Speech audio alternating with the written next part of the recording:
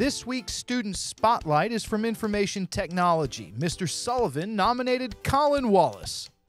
Feels amazing to be recognized because I put many hours in, studied 12 hours for one test, so it feels nice to get nominated for something. Computer science has always been one of my passions ever since I was a young kid, so going into IT or anything computer science has always been, well, something I've been interested in. His work is incredible.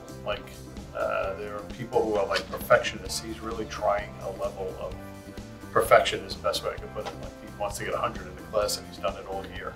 And we're already in April. This guy's got 100 in my class. I've never seen anything like it.